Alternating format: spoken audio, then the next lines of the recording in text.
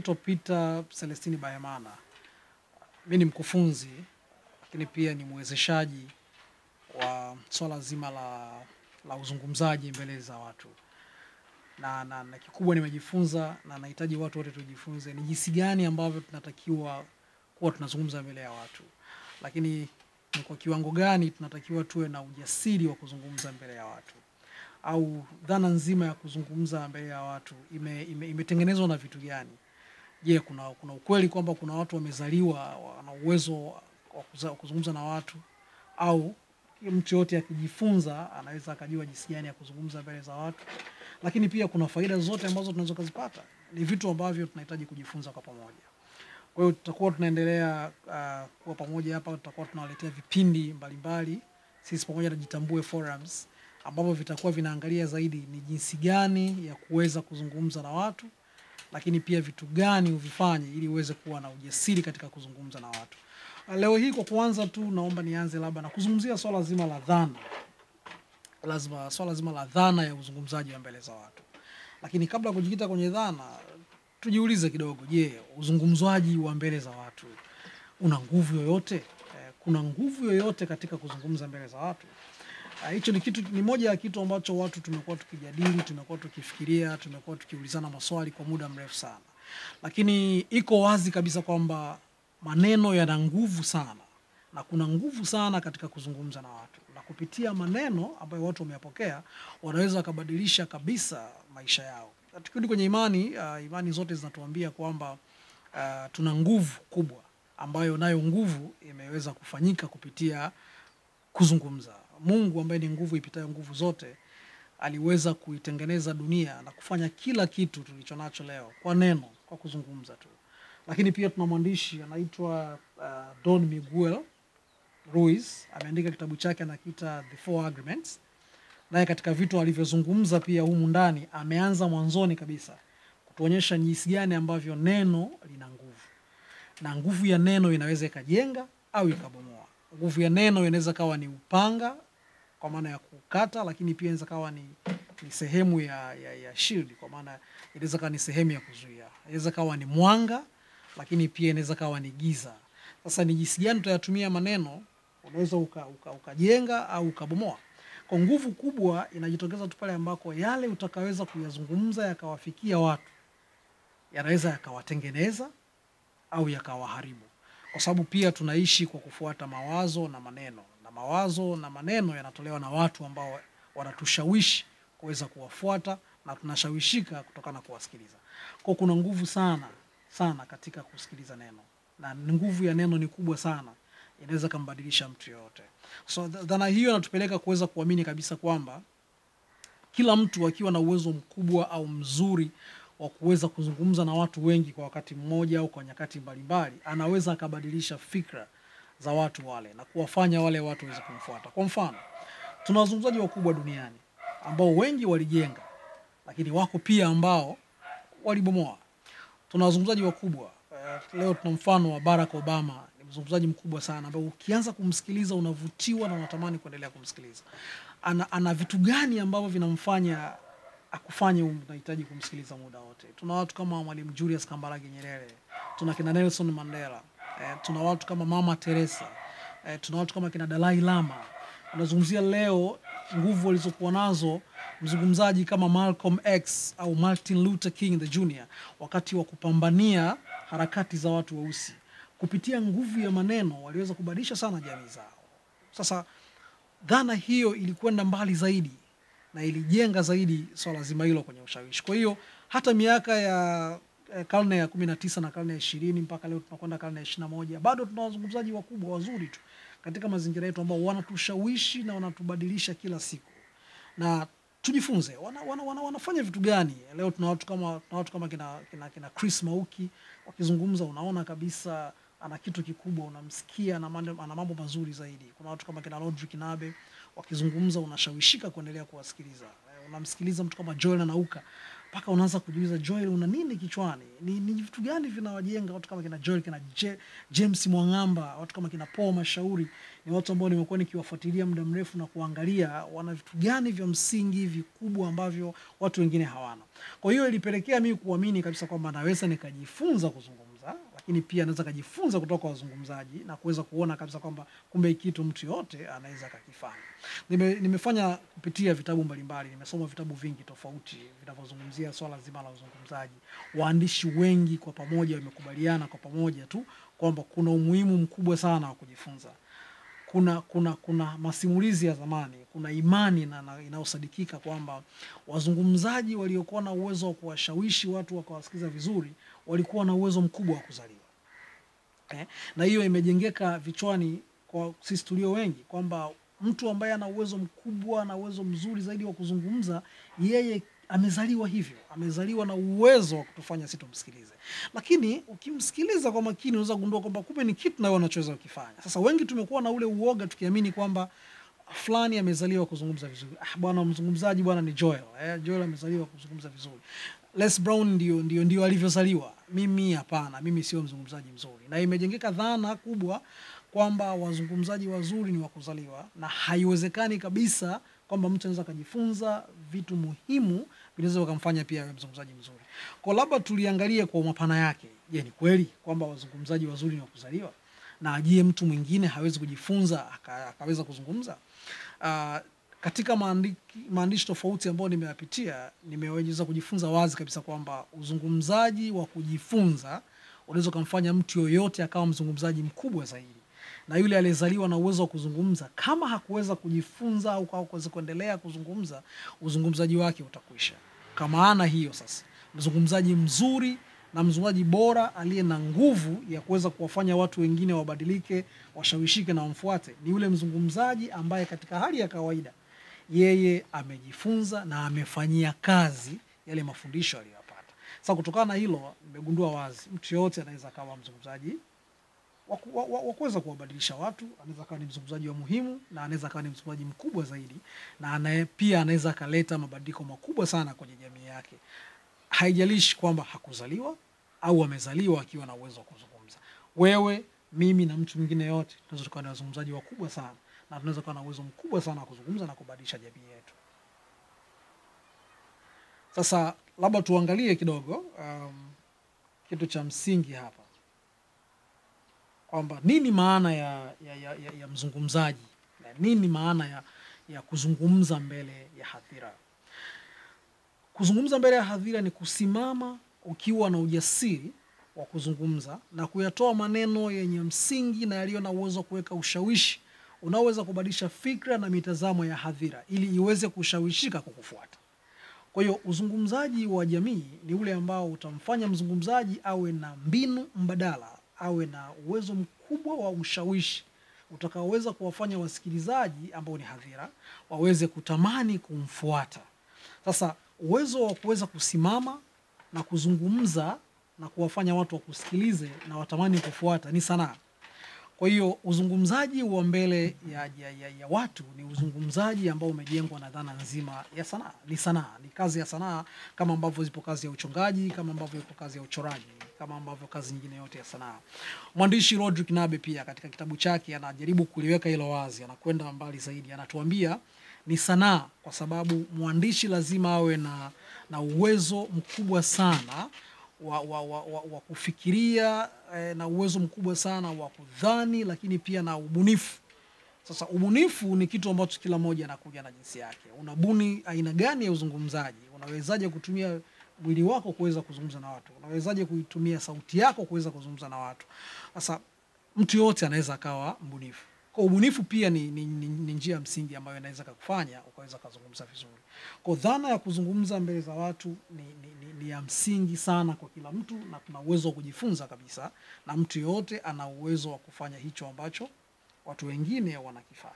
Sasa kwa sababu ni sanaa, kwa sababu ni sanaa, imelenga zaidi kwenye kufikisha ujumbe kwenye hadhira, lakini pia ni kuifanya hadhira iweze kubadilisha mtazamo wake na kufuata mawazo ya mzungumzaji.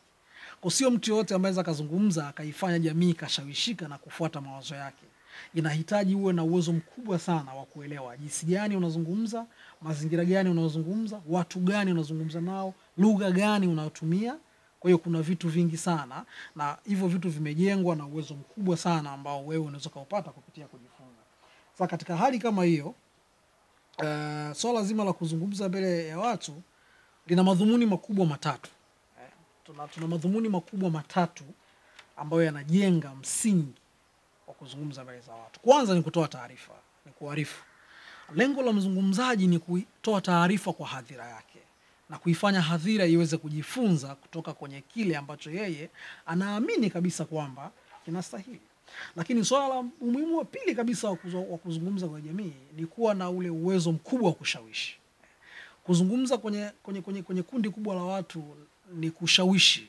Lengo kubwa ni kuwafanya watu waweze kuelewa ulichonacho, waweze kuyafuata na kuyasikiliza mawazo yako. Aidha waweze kuyafanyia kazi kwa maana ya kuyaishi, lakini pia waweze kupata nafasi kuyapinga na kufunguka zaidi.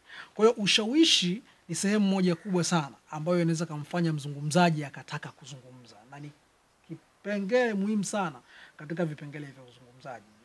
Lakini cha tatu, kwa nini tunazungumza pia mbele ya watu ni kwamba tunahitaji zaidi kuwa na uwezo wa kutoa burudani. Unajua uzungumzaji wa mbele ya watu umejengwa na kutoa taarifa ndio, lakini pia umeweza kujengwa na swala zima la ushawishi, sawa. Lakini kikubwa kingine ambacho ni cha muhimu ni jinsi gani ambavyo unatoa burudani. Tuna watu wengi sana ambao wanatoa burudani, wanaburudisha jamii kwa kusimama mbele ya hadhira na kuzungumza nao. Kwa hiyo vitu hivyo vikubwa vitatu tunavihitaji sana. Kwa nini kuburudika? Ni pale ambako una vitu vingi, unahitaji sasa kuifanya akili yako ipumzike, unamhitaji mtu aje mbele yako aweze kuzungumza na wewe, aweze kutoa burudani, aidha kwa kutumia maneno ambayo yameweka katika muundo maalum kwa maana ya aidha matamshi au kutumia hotuba na jinsi yote ambayo imeundwa katika mazingira au lugha tamu ambayo inaweza wewe kufanya uweze kushawishika na kupata burudani.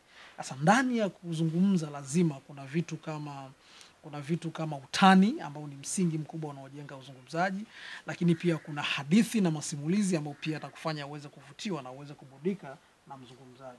Kwa mantiki hiyo sasa, uzungumzaji wa mbele ya jamii pia una vipengele vingi vya kuangalia. Ule uwezo mkubwa wa kuweza kuzungumza mbele ya jamii umejengwa na vipengele vingi sana ambavyo ukivifuata katika hali ya kawaida, hata kama ukuzaliwa na uwezo wa kuzungumza, bado unaweza kuifanya jamii ikashawishika. Kipengele cha kwanza na cha msingi kabisa cha kuangalia ni muundo. Ni jinsi gani mzungumzaji ameweza kuunda kazi yake ya sanaa. Ni jinsi gani mzungumzaji anaweza kutumia lugha, ni jinsi gani anaweza kasimama, ni jinsi gani ambavyo anaweza kapanga kazi yake. Unakutana na hadhira, unazungumza na hadhira. Ni jinsi gani umepangilia kazi unayokwenda kuitoa. Ni jinsi gani umepangilia maneno unayotumia. Ni jinsi gani umepangilia ni lugha ambayo utaitumia. Sasa ule muundo ambao umejengwa na mpangilio ni kitu cha kwanza cha kuangalia. Lakini kwenye muundo pia, muundo huwa ni muundo rasmi. Wazungumzaji wale wana majukwaa. Unatakiwa kuwa na sehemu ambako utazungumza. Unatakiwa kuwa na hadhira ambao watakusikiliza. Lakini pia unatakiwa kuwa na vifaa. Kama ni mzungumzaji ambao unahitaji kipaza sauti, unahitaji kuwa na kipaza sauti. Lakini pia kama unatakiwa kuwa na sehemu ya kusimama na ajili ya kuweka vifaa vyako, unatakiwa kuwa navyo pia. Kwa hiyo kama kuna jukwaa linalohitajika, unatakiwa kuwa na jukwaa ambao unatakiwa kuwa nalo. Lakini pia kuna muda. Wazungumzaji hawa huwa wanakuwa na muda maalum. Sio unazungumza tu bila muda. Kwa hiyo muda pia. Sasa vitu vyote hivi vikitengenezwa kwako, muundo ukiwa unaeleweka, hata kama haukuzaliwa na hicho kitu, bado una uwezo mkubwa sana wa kuweza kuzungumza na jamii yako. Na katika hali kama hiyo, watu wanaweza kukusikiliza na kukuelewa vizuri kwa sababu ulikuwa na muda wao, lakini pia jukwaa lilikuwa limependeza, lakini pia muundo wa kazi yako, masimulizi yako yalikuwa yanaeleweka. Sasa hiyo ni kitu cha msingi sana. Ni kipengele kimoja kikubwa ambacho tunatakiwa kuwe nacho. Lakini pia kipengele cha pili cha muhimu ni lugha. Matumizi ya lugha ni muhimu sana wakati wa kuzungumza na hadhira. Sio kila mmoja ana lugha nzuri, ana lugha tamu, ana lugha yenye ushawishi ambayo hadhira inaweza katamani. Matumizi ya lugha yako yanajenga kitu kikubwa sana ambacho kinaweza kufanya wewe uwe mzungumzaji bora. Wazungumzaji wote wana lugha nzuri. Wana lugha za kutufanya tuendelee kuwasikiliza. Wana lugha tamu au masimulizi yao, alafu matumizi ya sentensi, lakini pia ukiwasikiliza vizuri, muundo wa mpangilio wa kazi yao nzima imejengwa kwenye lugha ambayo inakuwa ni tamu, inayokutaka uendelee kuisikiliza.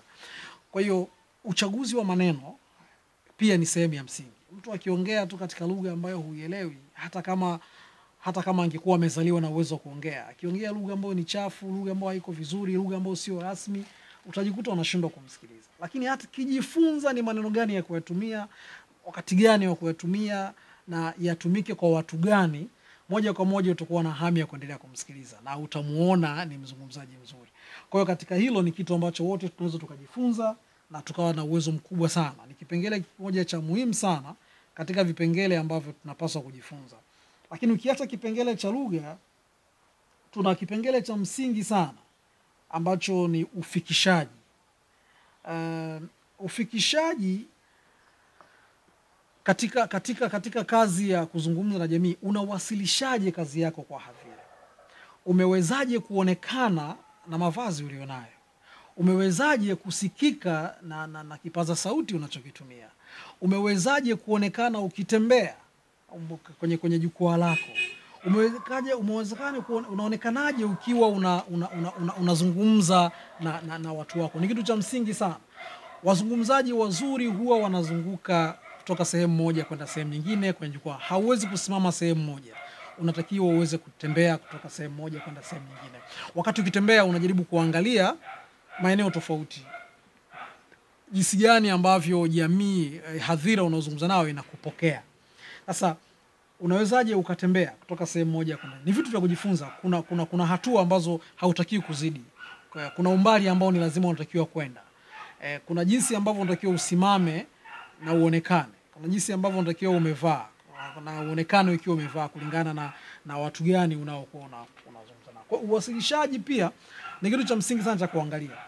Unaweza kuwa umezaliwa na uwezo mzuri wa kuongea, lakini kama hautaki kuweza kuzungumza na hadhira, ikawa unaisikia ukiwa karibu nao, hautembei kwenye eneo la hadhira, hauko karibu kwa kiwango hicho, mwisho wa siku katika hali ya kawaida utakuwa ni mzungumzaji mzuri, lakini uliyeshindwa kuzungumza vizuri. Wakati mtu aliyejifunza anaweza akajikuta kwamba kajifunza hizo mbinu zote. Jinsi gani unatumia macho, jinsi gani unaiangalia hadhira, unaiangalia kwenye maeneo gani. Matumizi ya macho yana maeneo yake. Kuna jinsi ya kutumia jicho kwa watu wa upande wa kulia, kuna watu wa upande wa kushoto na kuna watu wa katikati. Ni watu wangapi unatakiwa kuwaangalia? Kwa hiyo ni vitu vya kuweza kujifunza. Brian Tracy ametuweka wazi kabisa kwamba unapozungumza na watu, unatakiwa uzungumze na watu wengi, lakini kichwani kwako uwe na watu watatu. Uwe na mtu aliyekaa upande wa kulia, uwe na mtu aliyekaa katikati, na uwe mtu aliyekaa kushoto. Kwa hiyo wakati wa kuwasilisha utakuwa unawachukua kama marafiki. Na kama kwenye ile jumuiya una watu unaofahamiana nao, hao ndio utakaokuwa ukiangalia. Kwa hiyo katika hali ya kawaida utajikuta unazungumza nao kama vile unazungumza nao katika mazungumzo ya kawaida. Na hautojisikia kwamba unatetemeka au una hofu kwamba unazungumza na watu maalum. Hapana, utajisikia unazungumza na watu kama unazungumza katika mazungumzo ya kawaida. Na ile ndio jinsi ambavyo itaweza kuifanya kazi yako iwe nzuri na watu waweze kuvutiwa zaidi na uzungumzaji wako. Kwa sababu unachokifanya ni kuzungumza katika mazungumzo ya kawaida na sio kuzungumza ukiwa umebanwa. Kwamba najisikia na hofu, naogopa watu naozungumza nao. Hapana, utajisikia unaongea na marafiki zako tu. Hautaweza kuwafikiria watu wengi, utawafikiria marafiki zako watatu ambao unawaona na utazungumza nao kama ambavyo umekuwa ukizungumza nao siku zote za maisha yenu. Lakini kipengele cha kuangalia kingine kabisa ambacho mtu yote ambaye anaweza akawa anahitaji kujifunza anaweza kama mzungumzaji mzuri ni kuifanya hii tasnia kama sehemu ya jukumu lako la maisha. Kwa hiyo uzungumzaji wa mbele ya hadhira, mbele ya watu ni majukumu. Inatakiwa jukumu lako kwanza kujifunza. Ujifunze jinsi gani watu wengine wanazungumza. Waangalie watu wengine wanazungumza. Pili, ujifunze kwa kusoma vitabu. Nyaraka mbalimbali, watu wameandika vitu vingi kuhusiana na uzungumzaji. Lakini tatu, unaweza kuangalia videos tofauti, ukawafuata watu ambao wanafanya hizi kazi, kuangalia wanavyoweza kuzungumza. 4, ukaenda kwenye maeneo tofauti. Lakini 5 na kubwa zaidi katika swala zima la kulifanya kuwa jukumu ni kwamba kila siku unahakikisha umejifunza kitu kipya na umekifanyia kazi. Na majukumu yanakupeleka mbali zaidi, yanakupeleka kwenye kufanya swala zima la mazoezi. Kwa hiyo unaweza kutengeneza kikundi cha watoto wadogo, ukaanza kuwa unazungumza nao. nyumbani kama kuna familia ambao wanapenda kuzungumza, anza kuzungumza nao. Kwenye matukio madogo madogo ya sherehe ndogo ndogo, nenda na wewe pia kafanya nao. Jaribu kuomba nafasi ya kuzungumza. Kama ni mfanyakazi, nenda pia chukua nafasi, ongea na watu. Usikike tu ukiongea chochote kile. Hakuna neno baya utakaloongea. Cha msingi huo unajua unachohitaji. Kwa hiyo unaifanya tasnia hii, unaifanya tabia hii kuwa ni sehemu ya maisha yako. Kwa kufanya hivyo utajikuta unalifanya kuwa ni jukumu lako la kila siku, kama yalivyokuwa majukumu mengine. Kama jukumu la kwenda shuleni, kama jukumu la kwenda kazini, ndio hiyo jukumu la kuzungumza. Na ukishalifanya hilo kama jukumu, mambo mengine yote yanawezekana na yanaweza kabisa yakaja. Kwa mfano, mimi kwenye familia yetu kuzungumza imekuwa ni sehemu ya vitu ambavyo vimetujenga. Sisi tumejengwa na kuzungumza. Nyumbani kwetu tulikuwa tunapewa nafasi ya kuzungumza kabla ya kula chakula cha usiku. Na ili uweze kula chakula cha usiku lazima uwe umezungumza kitu kipya ulichokisoma kwenye vitabu, au kitu gani kipya umeweza kupata kutoka kwenye marafiki zako ambacho kina maana, unaweza kukiweka mezani ukakijadili na wengine. Kwa hiyo ili tupelekea tukapenda sana tabia za kusoma vitabu, lakini pia tukapenda zaidi kuwa tunazungumza, kwa sababu tulianza kutengeneza tabia ya ushindani na ubishani nyumbani kwetu. Kwa hiyo tukatengeneza mazingira ya kila wakati kuzungumza nyumbani, lakini pia kuzungumza kwa ushindani, kwa sababu tunataka tuonyeshe vitu gani ambavyo tunavyo, tumevisoma kutoka kwenye vitabu au tumejifunza kutoka kwa rafiki zetu. Ile kitu ilitujengea ujasiri wa ajabu. Na tulianza kufanya makongamano ya kuzungumza mbele za watu tukiwa tuko shule za msingi. Mpaka tunakuja sekondari, nyumbani kwetu tulikuwa na maisha yetu. Ni jukumu ambalo liko kwenye familia. Kwa hiyo ukishajenga dhana hiyo, ukalifanya kama jukumu hilo, siku zote utakuwa wewe unakwenda taratibu na utakuwa unakuwa taratibu na hatimaye watu watakuja kuona wewe ni mzungumzaji mzuri.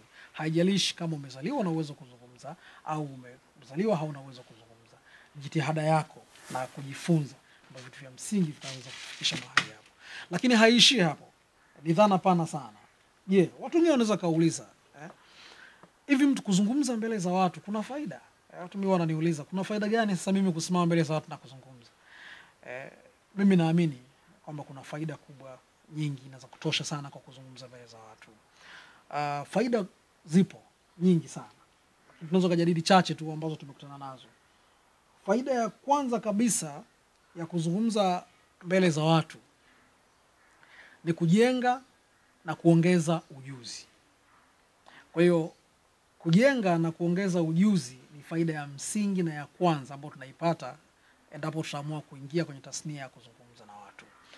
Unajenga ujuzi pale ambako unaweza kushirikiana na wenzio, pale ambako unaweza kwenda kwa makongamano tofauti ya wazungumzaji, pale ambako unaweza kuingia ukajifunza kwa kusoma vitabu, pale ambako unaweza kusikiliza kutoka kwenye media mbalimbali, unaweza kutoka kwenye social media, unaweza kupata kwenye mainstream media, unaweza kuangalia taarifa ya habari, unaweza kuangalia kwenye maeneo tofauti, ukajifunza na ukafanyia kazi.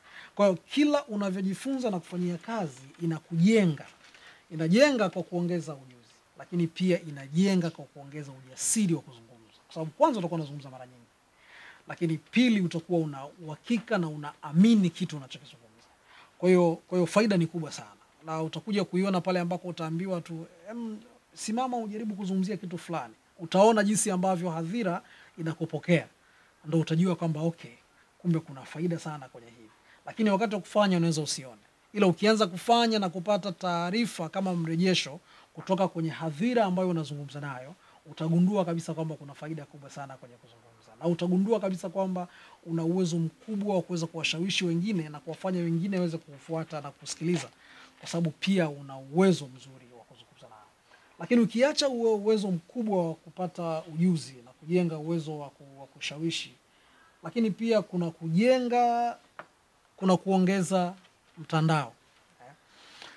Kujenga na kuongeza mtandao ni faida nyingine ya pili ambayo tunaipata.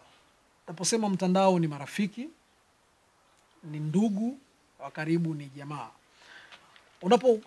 Unapoanza kuzungumza mwanzoni, unaweza kuhisi uko peke yako. Lakini kutoka kwenye hadhira kuna watu watakuwa wanatamani uendelee kuzungumza nao. Kutoka kwenye hadhira pia kuna watu watatamani uwe nao karibu.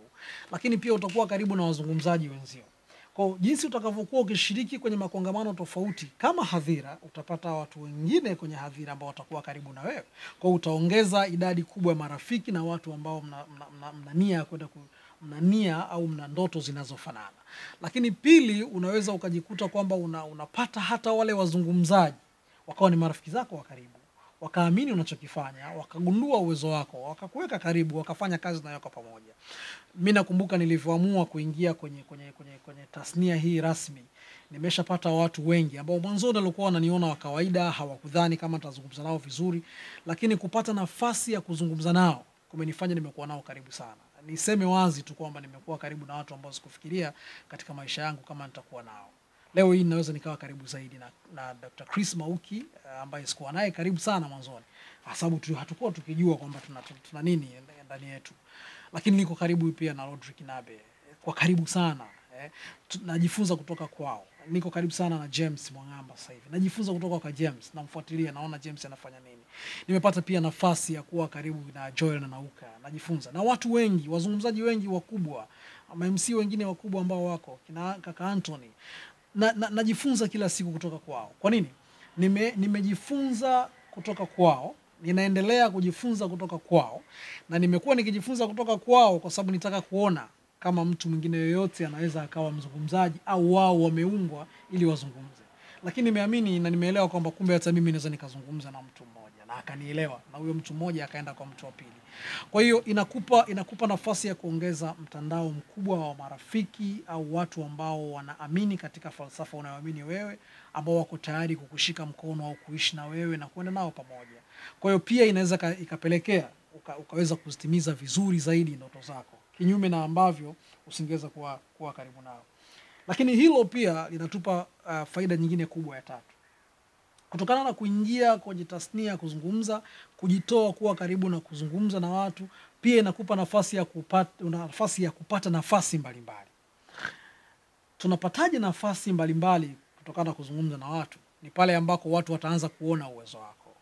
Kwa hiyo mtu ataona kipaji chako ambacho si umekifanyia kazi, au mtu ataona uwezo wako mkubwa wa kusoma na kuelewa na kuzungumza na wengine, ambao pia ni sehemu ya kujifunza na kufanyia kazi.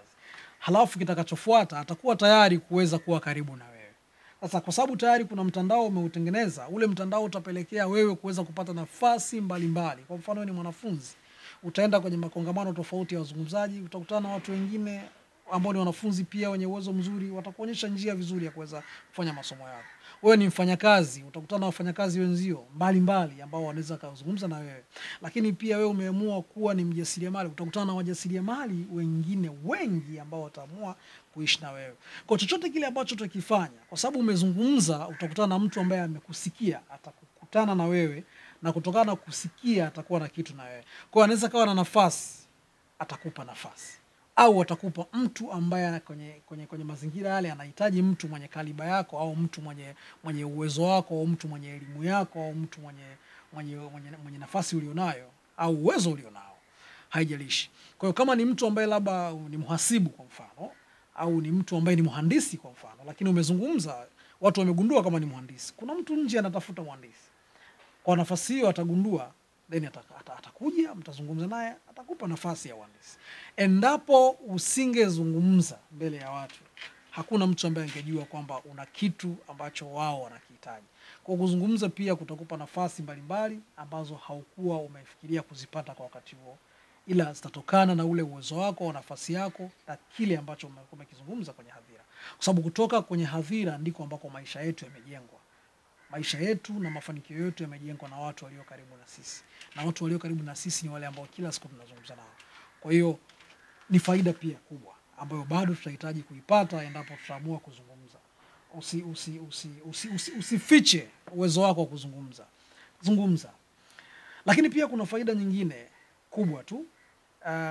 Tunaamini katika falsafa ya uongozi kwamba viongozi wazuri ni wazungumzaji wazuri. Na ili mtu afahamu kaliba au nafasi yako au uwezo wako mkubwa wa kuongoza, lazima awe amekusikia ukizungumza. Kwa hiyo kuzungumza pia kutajenga uwezo wako mkubwa wa kuongoza. Kwa hiyo nafasi za uongozi zitaweza zikawa ni sehemu kubwa ya chachu ya uzungumzaji wako. Kwa sababu pale utakapoweza kuzungumza na kuwashawishi watu na kuwafanya watu wakufuate, ndipo ambako utakapoweza kutengeneza mazingira ya jamii kuweza kuamini kwamba wewe una uwezo wa kuwafanya watu wakufuate na wakusikilize. Na kanuni kubwa ya kiongozi ni kuwa na uwezo wa kuwafanya watu wamsikilize na wamfuate. Kiongozi asiyezungumza hawezi kufuatwa na watu, hawezi kuongoza watu, hawezi kuwajenga watu, hawezi kuwaonyesha watu dira ya mahali wanakokwenda, mpaka hawezi kufungua mdomo wake. Kwa pindi utakapoamua kuzungumza mbele za watu na bila uoga kabisa, maana yake utakuwa umefungua mirija, umefungua mianya mikubwa ya kipaji ambacho pengine hujakigundua cha uongozi ulionao. Au pia itakujenga kuweza kuwafanya watu waone kwamba unaweza kujifunza na hatimaye ukawa kiongozi mzuri. Kwa sababu pia unaweza kuwa ni kiongozi kwa kujifunza, sio lazima uwe kiongozi kwa kuzaliwa. Lakini watu hawataweza kujua endapo hautakuwa tayari kufungua mdomo wako. Maandishi ya wengi yameweka wazi, watu wamezungumzia sana kwamba viongozi wanatakiwa kuwa watu ambao wana uwezo mzuri sana wa kuzungumza. Leo muangalie kama Adolf Hitler kwa mfano. Hitler aliweza kuongoza watu wengi sana kwenye nchi yake. Kaongoza Wajerumani wengi sana, walimfuata, wakafuata falsafa yake na wakajikuta wameenda kinyume kabisa labda na mtazamo mkubwa wa dunia. Lakini kwa sababu ya uwezo wake mkubwa wa kuzungumza na kushawishi, aliwagusa watu wengi na watu wengi wakamfuata. Mimi huwa napenda sana kusikiliza hotuba za Rais Julius Kambarage Nyerere. Ni hotuba ambazo zimejaa utani na zimejengwa kwenye mazingira ambayo ukianza kumsikiliza utatamani uendelee kumsikiliza. Na siku zote tunamuona kama bado anaishi. Kwa nini? Kwa sababu ya hotuba zake, na alifanya mambo kubwa na mazuri sana. Uwezo wake wa kushawishi ulimpa nafasi ya kuendelea kuwa kiongozi bora, na wote tunalifahamu hilo, wengi tunalifahamu hilo. Kwa katika hali ya kawaida, kiongozi pia bora anatakiwa ametokana na uwezo mkubwa na mzuri wa kuzungumza. Leo hii akiongea Barack Obama, mimi huwa naacha kufanya kazi zangu nyingine, naanza kumsikiliza Barack Obama. Obama anavyozungumza ananifanya niendelee kumsikiliza tena na tena na tena. Siishiwi hapo. Ingawa amekuwa akiongoza nchi ya Marekani kwa kipindi hicho mpaka anaondoka madarakani, lakini kwangu mimi alikuwa ni mtu ambaye naendelea kumwangalia na kumsikiliza sana. Kwa wako wazungumzaji wengine wakubwa wazuri. Leo hii nikimsikia Dr. Miles Monroe akiwa anazungumza, bado anaishi moyoni mwangu. Kwa sababu uwezo wake mkubwa wa kuzungumza unanifanya nimuone kabisa kwamba alikuwa anastahili kwa nafasi aliyonayo. Au mzungumzaji kama Les Brown bado wanaendelea kunigusa kila itwayo leo. Kwa nini? Kwa sababu ya uwezo wake mkubwa sana wa kushawishi, na kwangu watabaki kuwa bora katika kipindi chote kilichowahi. Kwa hiyo uzungumzaji ni kweli kabisa, tunaweza tukao tumezaliwa na uwezo mkubwa wa kuzungumza, lakini pasipo kufungua mdomo hatuwezi kuwa wazuri. Lakini tukifungua mdomo tutaweza kuwa wazungumzaji wazuri. Na tukishaanza kuwa wazungumzaji wazuri, tutapelekea mazingira ya kuwa na faida, hasa kwenye swala zima la uongozi. Lakini pia kuna faida nyingine kubwa ya mwisho ambayo inatokana na kuzungumza mbele za watu. Kuzungumza mbele ya watu kunajenga sana ustadi, kunajenga sana uwezo mkubwa na mzuri wa ujasiri wa kuzungumza mbele za watu. Kwa hiyo kuwa na ujasiri wa kuzungumza mbele ya watu ni matokeo ya kwa kiasi gani umekuwa ukizungumza mbele za watu. Usipozungumza mbele ya watu hauwezi kuwa na ujasiri wa kuzungumza mbele ya watu. Ukianza kuzungumza mbele ya watu utapata ujasiri wa kuzungumza mbele ya watu. Kimaumbile binadamu wote, hata wazungumzaji bora, tumeumbwa na uoga wa kuogopa wa kuzungumza mbele za watu. Tuna hiyo hofu. Kwa hiyo hofu ni kitu kilichowekwa kabisa ili kuweza kutufanya sisi tuweze kufanikiwa kwenye maisha yetu. Hofu ya kuzungumza mbele za watu imewekwa ili kukupa nafasi ya kuweza kutambua uwepo wake, lakini pia kutafuta jinsi ya kuweza kuifanyia kazi hofu yako. Kwa hofu iwe ni chachu ya wewe kutaka kuanza kufanya mazoezi ya kuweza kuzungumza mbele za watu. Ukifanya hilo na ukichukulia hiyo katika mtazamo chanya, utaifanya hofu iondoke, kwa sababu kwanza kabisa umejiamini, lakini pili umeweza kufanyia mazoezi. Naomba tuhitimishe kwa hayo machache kidogo ambayo tumeanza nayo kwenye darasa letu la leo. Tusiogope kujifunza kuzungumza mbele za watu, lakini pia tutamani kuendelea kujifunza jinsi ya kuongea mbele ya watu. hadhira inatutaka sisi. Kwa hiyo ukihisi kwamba una kitu ambacho unataka jamii iweze kukisikia, mahala popote ulipo, omba nafasi ya kuzungumza. Kama wewe ni mwanafunzi, hakikisha unaweza kuongea pale ambako umekaa na wenzio au pale ambako mnakuwa mna mijadala yenu. Kama wewe ni mfanyakazi ofisini, usihofu. Usiseme mimi sikuumbwa ili niweze kuongea. Toa mawazo yako, watu watayasikia na watayafanyia kazi. Kama wewe ni mtu ambaye ni mjasiriamali, usihofu. Unahitaji ukae na watu, uzungumze nao, waeleze juu ya biashara yako. Zungumza nao, kwa sababu kupitia kuzungumza utaweza kupata kitu kikubwa sana. Na yote haya yanajengwa na msingi ambao utaanza nao wewe. Tusisahau, kuogopa kuzungumza mbele ya watu ni tabia iliyojengwa ili tuweze kushindana nayo. Jiulize swali dogo sana. Wale watu ambao wanaishi porini, wasingepewa pori au msitu ili waweze kuishi, wangewezaje kugundua silaha za kuweza kupambana na wanyama wakali? Ina maana walitengenezewa mazingira ya kuwa porini, wakapewa na miti na giza totoro la kutosha. Lakini wanawezaje kuishi? Lazima wavumbue silaha zitakaweza kuwafanya wapambane na wanyama wakali. Chukulia wale watu ambao wanasafiri kwa maji. Wangeogopa maji, wasingeweza kuingia kwenye meli na kufanya safari ndefu. Lakini kwa sababu wanahitaji kuishi, waliyapenda maji pamoja na kina chake kirefu cha bahari, wakaamua kuingia kina cha bahari, wakaanza kuishi. Mwangalie mvuvi. Sio kama mvuvi haogopi kuzama, lakini mvuvi anaichukulia kitendo cha kuzama kama sehemu ya kujifunza mbinu mbadala ya kuogelea.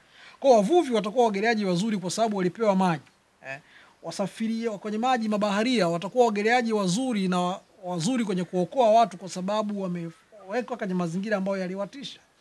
Ndoto yoyote isipokutisha hauwezi kuifanikisha. Kuzungumza kusipokutisha hauwezi kuzungumza.